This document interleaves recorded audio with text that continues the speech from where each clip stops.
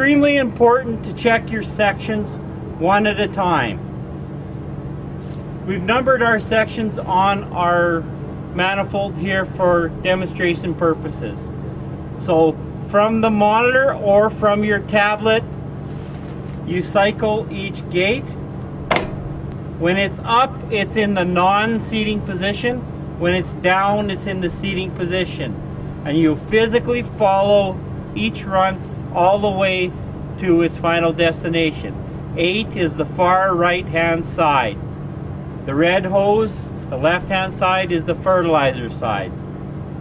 So you proceed to check all of your sections one at a time, being very careful to make sure that each section cycles up and down as it should. Section 1, Section 2, Section 3, Section 4, Section 5, Section 6, Section 7, Section 8. Now all of our fertilizer sections are off. Repeat the process for your seed runs. Okay, we should check our runs. Very easy operation when you have a tablet with the Extend app. But first, got to make sure our fans are running. So with our remote, I'm going to exit the fill cal by touching the fan button to have our fans running. All of our sections are on in the seating position.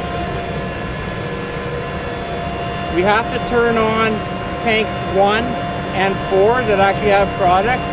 Tank 4 is going into the seed side, and tank 1 is in the fertilizer side. We've got 120 pounds of fertilizer coming out of 1, and coming out of 4 we've got 90 pounds of oats. Okay, we should check all of our fertilizer runs and then all of our seed runs independently. So our tank 1 is assigned to the fertilizer boom, and it's in the fertilizer run. So I'll turn the clutch on for tank 1. I've got all of the sections off across the drill. Section 1 is the far left. Section 8 is this one here.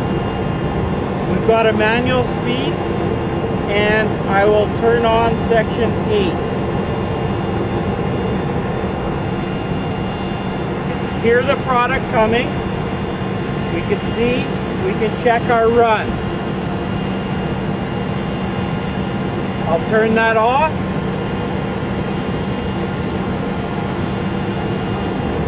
Line's clear. Then I'll check section 7.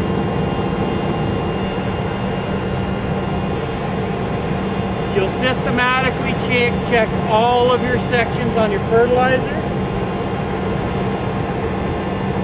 Then I'll turn it off.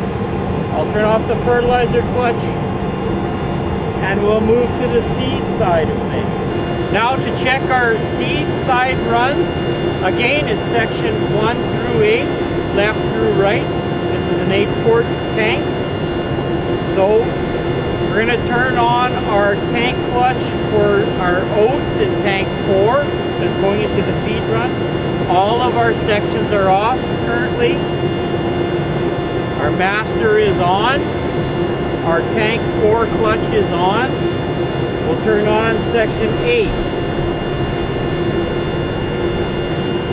You can hear the product starting to come.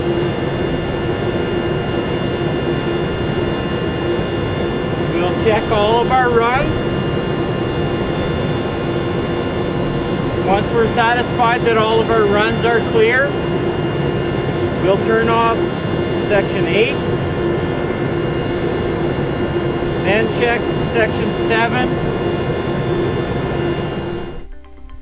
When the metering augers are shut off, count the number of seconds that elapse until most of the product has cleared the seed boots.